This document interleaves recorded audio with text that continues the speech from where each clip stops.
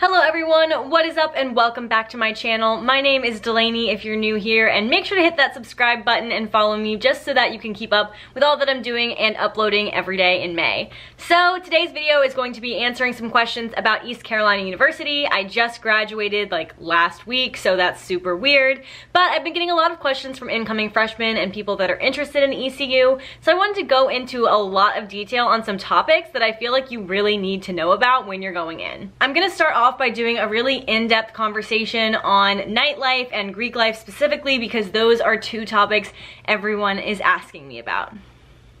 Obviously, I'm a little bit biased because I just want to give a disclaimer about that because I don't want people to come at my throat, but I was on the Panhellenic Executive Board, I was on the executive board of my sorority, and obviously I was in a sorority, so I'm a little bit biased towards Greek life. I'm obviously not going to give too much insight onto like the rumors and random stuff like that because I don't want to say anything that I don't know for a fact is true. So I will be kind of stating the facts and things you need to know, but if you're looking for me to talk about scandals or the certain chapters that have gotten kicked off and why, I honestly don't know the exact reasons. I don't feel comfortable sharing those, speculations because it's not something I can confirm.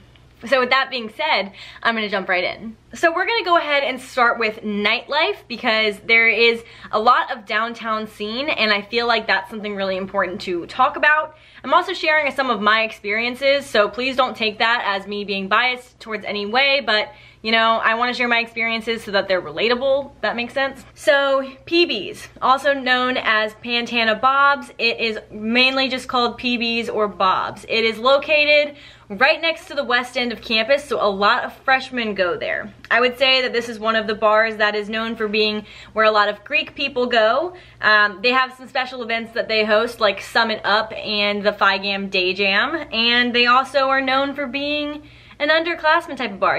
If you go there, you'll probably meet mostly freshmen and sophomores, and it just depends on the day when you go there, but one of their best specials is Penny Draft, which is on Tuesday nights. You can pay cover for, if you're like 21 or whatever, you pay no matter what age you are, but you get a draft of beer for a penny. But you kind of need to bring one so that you can get the bartender's attention and actually get a draft of beer. Buggy's Bar is also a bar that is known for being where most Greek people go. They have ladies' night, dueling pianos, and it's very, very popular. It was pretty popular starting my junior year. I went before, and it's honestly one of my favorite bars when it's not too crowded. 519 is the bar right next to Bob's, and it's probably not where you want to be. It's not very popular. It has an older crowd, like out of college type of crowd, and I think there was a shooting there, but I don't really remember. Fifth is one of my favorite bars. It's a big Greek bar, and it has like 3 parts. So there's kind of like a laid back pool table side that's really chill. Then there's like a nightclub vibe, and then there's kind of a in-between part of those. It's pretty good though. It's, for the most part, I think that's one of my favorite bars. The Way is a bar. I have never been. The Buck is a local bar. I've also never been, but it's like for typically people that are in post-grad or in, a different stage of life, I guess. I personally never been, but I know some local friends that have been. It's just a more chill vibe, honestly. Rafters is a smaller bar. It's pretty fun. It's also known for being a lot of Greeks, or they get rented out for Greek events. It's smaller. It used to be 21 and up, and they recently changed that in the past couple of years. But I think for that reason, it's still not as popular yet. Still Life, there's one of these in Raleigh, but Still Life is typically a younger crowd. It is a nightclub vibe, like strobe lights, DJs, a just completely different type of vibe. If you go to Buggy's, they're gonna play Dixieland Delight. If you go to Still Life, it's going to play like Justin Bieber remix, I don't know, festival scene, I don't know. So it tends to be a younger crowd. A lot of people go there on their birthdays because they have this really cool like champagne firework type of situation. Sparklers, not fireworks, you guys get it. One thing I've noticed about Still Life is that if you go there over the weekends or like on a break or something, like I went over, I think, fall break one night, you'll typically run into a lot of Marines. So that's where people come from out of town and they go to Still Life because they don't know where else to go. So you can kind of tell that people go there when they don't know what's going on. And then we've got Grumpy's, which is like a really low-key pub type of situation. It's more of a pre-game spot and is really just room for a bar. And that's pretty much it. I've gone there with some of my guy friends before, and I mean, it's a fun time, but it's just really relaxed and chill. Like, if you wanted to meet someone, I wouldn't really go there, but if you want to hang out with your friends, I would go there. And I would say a lot of frats rent it for events. So where are the biggest Greek bars to be rented? That would be PB's, Buggy's, Fifth, sometimes Rafters for smaller events, Still Life, and Grumpy's. For frats. I've never seen a sorority rent Grumpy's, but it's still a good place.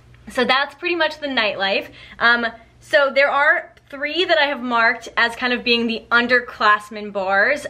With that being said, the ALE monitors those bars a lot. Not to say that they don't monitor the other ones, but these are the ones that I have firsthand seen them monitoring.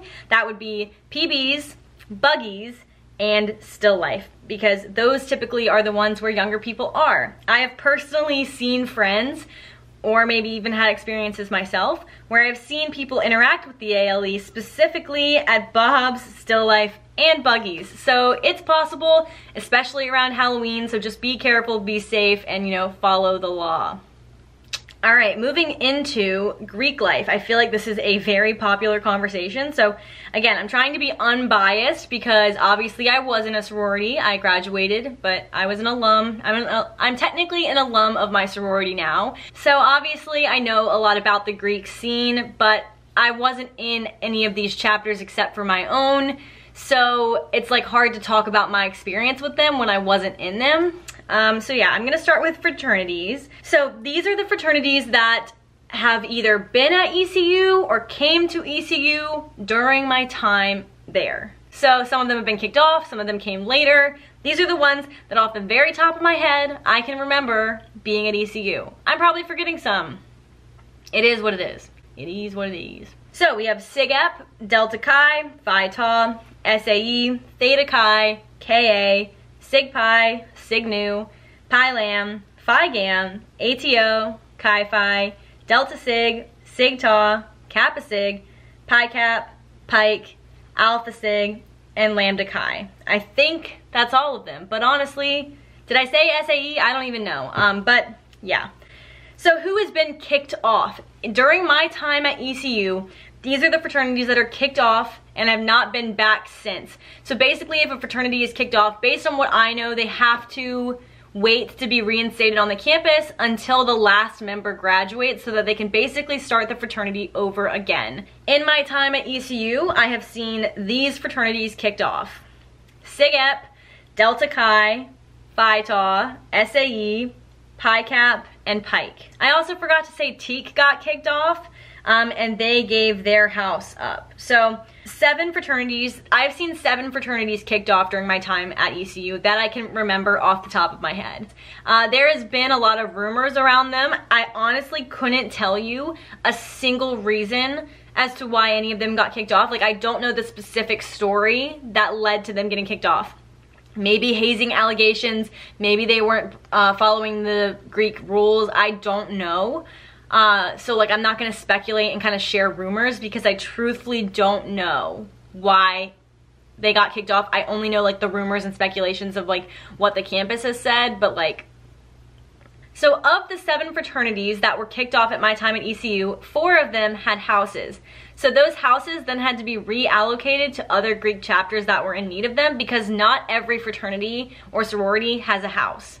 So those that had houses prior to getting kicked off included Sig Ep, Phi Tau, Pi Cap, and Teak. So those 4 houses were then reallocated to other chapters. I just want to name off which fraternities have chapter houses because not all of them do. So as I've graduated, this is who now has a chapter house. So Theta Chi, KA, Sig Pi, Sig Nu, Kappa Sig, and Sig Tau, and Delta Sig all have houses.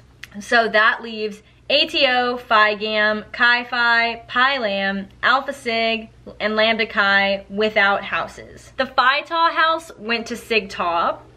The Sig Ep house went to Alpha Gamma Delta, which is a sorority. The Teak house went to Phi Mu, which is a sorority. and the Pi Cap house now belongs to Sig Pi.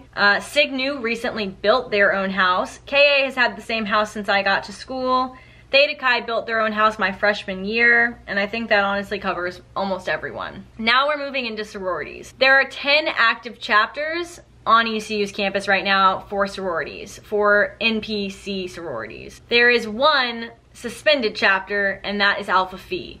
That is a fact. I don't know why the exact reason they got kicked off was. Again, I've only heard the speculations of that it was potentially with a fraternity. But again, I don't know. So the 10 active chapters right now include AD Pi, AGD, AO Pi, AZD, Chi-O, DZ, KD, Phi Mu, Tri-Sig, and Zeta. Here's what I know. Alpha Phi was suspended probably 2 years ago now. They're gonna come back at some point as long as they're in good standing. They still have their house. No one is using their house, but their letters have been taken down. So they intend to keep their house and to basically have it when they come back in a couple of years. But no one else is using it right now, and that's all I know about that. As for the other sororities, Alpha Gam and Phi Mu both have fraternity houses that they have since taken over when the fraternities were kicked off. Alpha Gam has the Sig Ep house, and so I know that they put a lot of renovation money into that house. And I don't really know all of the details. What I do know is the rumor, which this is for any Greek house, not just that one. The rumor is that when those fraternities come back, if they can come back, then they get to take their houses back because they were the original owners. How do I know that that's correct? So Phi Mu originally had Kappa Sig's house. Kappa Sig then came back. So they had the original rights to the house, so they were able to take their house back, which left Phi Mu in jeopardy of not having a house at all. From there, Teak was kicked off, and Phi Mu took over Teak's house and renovated that. I don't know about Teak's standing in regards to the Greek community. I don't know if they're coming back. However, Phi Mu is in their house for until the last member of Teak graduates that I know of. I don't know. So Alpha Gam is in Sig Ep's house. They basically will get to keep the house as long as Sig Ep doesn't come back. But if Sig Ep comes back, then they're rumored to have the original rights to the house, therefore taking the house back and leaving Alpha Gam in jeopardy of not having a house. Now, I know that you're probably concerned as to how that works and why can't they just build their own house? Well, there are certain requirements of a house that chapters have to have. I don't know all of them, but I have seen my fraternity friends have to figure out how to get a house.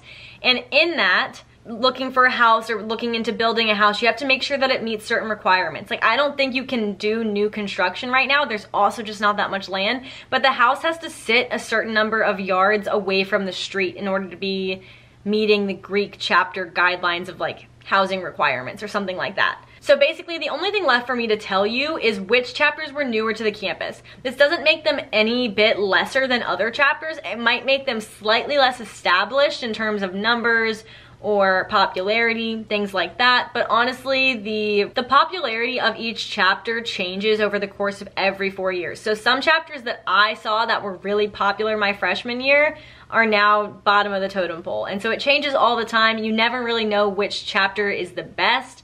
So I'm just gonna say that. But sororities, there were 2 new sororities added in my time at ECU. Alpha Gam was added my sophomore or junior year. So they obviously had to start with 0 numbers and do a lot of heavy recruiting to build their chapter up to what it is now. Phi Mu came a couple years before I got to ECU, so they're still building too. But I would say both of those chapters are now the same size as all the other chapters, so that's not really something to worry about, but they are newer. That is also part of why their housing situation has been a little bit different. In terms of fraternities, there are a few fraternities that have come in to the Greek life system at ECU since I came. So Sigma Nu was a new chapter my freshman year. They basically restarted their chapter. That's what I know. Lambda Chi was actually started this past year. So I guess they had a chapter and they were suspended and now they're back. Kappa Sig, I don't know how long they were kicked off, but I know they came back because they took their house back. Phi Mu had the Kappa Sig house for a year or 2 of my time, then Kappa Sig came back. So yeah. A chapter being new doesn't really mean anything, but it does mean that they kind of have to work a little bit harder in the beginning to really find their chapter over again. That's part of why I mention the chapters that are newer. I don't know if that makes sense, but that is probably the most in-depth explanation that I can give into the Greek life at ECU and the nightlife at ECU. I'm sure you guys have a lot more questions if you're a freshman, so feel free to DM me on Instagram, and if I need to make a part 2 to this video, I will. I just feel like this is already really lengthy, and I don't want to make this too long because I don't want you guys to lose interest, but if you have any questions, please DM me on social media and I would be happy to answer. One specific thing I did want to address before ending off this video is someone asked me about any superstitions to be aware of in regards to the campus. So the only one that I know of is to not walk under the cupola, which is kind of like the arch in the middle of campus. If you walk under that, it basically means that you will not graduate in 4 years. I have still not walked under it and I graduated. I just haven't really gotten the chance to since I've graduated, but that is the only, you know, superstitious thing I've heard. Again, I really tried to be unbiased in this video because I don't want my way of thinking to really impact how anyone's Greek journey or journey at ECU is. I want you guys to make your own decisions, and so I can only tell you guys as much fact as I know. I tried to not involve too many rumors or speculations, but obviously it happens because it is what it is. But thank you guys so much for watching today's video. I really hope you enjoyed, and if you did, make sure to give this video a thumbs up and also subscribe, and I will see you guys tomorrow with something new. Bye everyone!